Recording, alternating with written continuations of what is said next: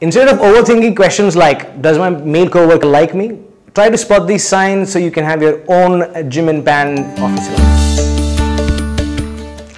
How do you know the morning coffees he gets you are more than just nice gestures?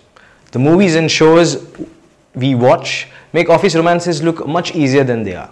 But in reality, those cute glances he gives you and those coffees he gets you can all just be a little friendly.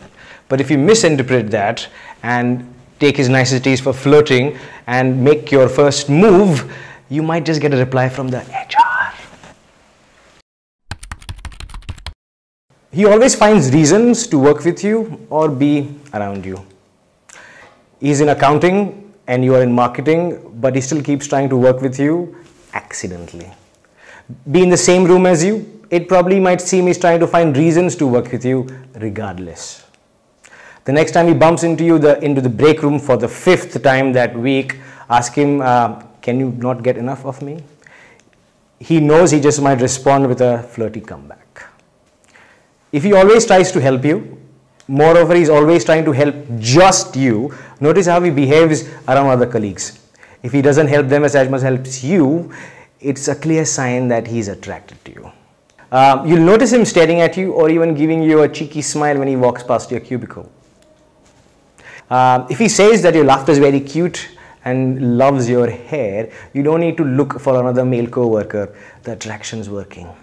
If he wants to talk about how your weekend went and not about the progress monthly report, he's trying to get to know you better. For example, if you tell him that you're into books and the next day he comes around with your favorite novel in his hand, you shouldn't be surprised and asking yourself, does this male coworker really like me? It's pretty apparent he is interested. If the guy who wears the same pants of the same color to the office every day suddenly is asking you about where do you shop, then there's a better sign that he wants to establish a friendship with you. He might compliment you for the presentation that you nailed, all the graphs going up, or your new outfit that you were wearing. The point is he's trying to get to know you better and make friendship. He's going to try and make you blush all the time.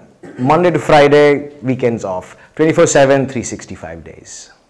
When a coworker teases you about new friends that you're making or feels jealous that you went on a date, bad girl. According to a survey produced by the site vault.com, 58% of employees have engaged in a romantic relationship with a colleague.